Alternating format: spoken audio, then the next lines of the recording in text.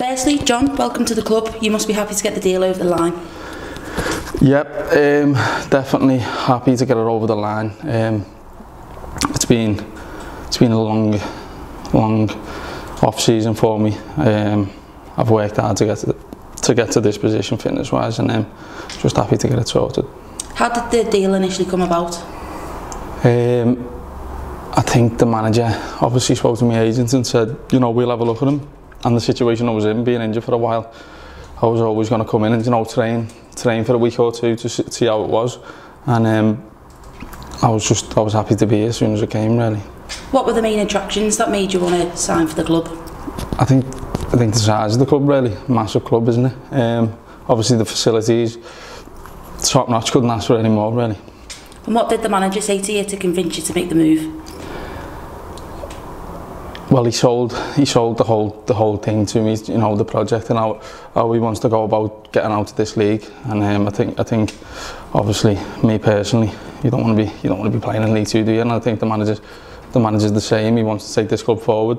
He thinks the club's definitely big enough, to climb the leagues and the stature of it. So yeah, just sold it to me, really. You've been training with us for around a week now. What's it been like? It's been tough. Tranmere running club, I think, but it's been enjoyable. Yeah, I've enjoyed it, being in since last Monday, so it's coming up to 2 weeks now. Yeah, the lads are all boss. Training's been good, but it's been tough. You've had plenty of experience, having played in League One and the Championship before, and having spent a few months last season at Bristol Rovers, so you know what it takes to get out of this league.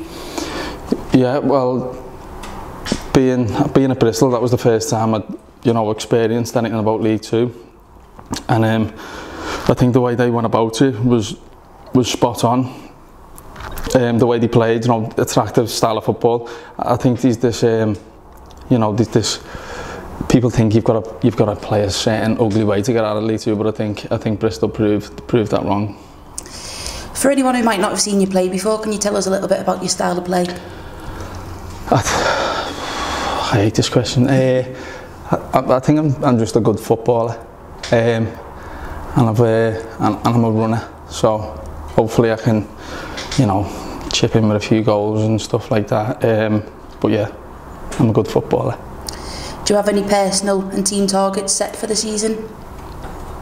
I think we've got to get promoted, haven't we? I think that's the main one and the only one, really. Yep. As we mentioned earlier, you've been in and around the training ground and the group for the last nearly 2 weeks, so you must be looking forward to just focusing on the season ahead now and getting stuck in. Definitely, yeah.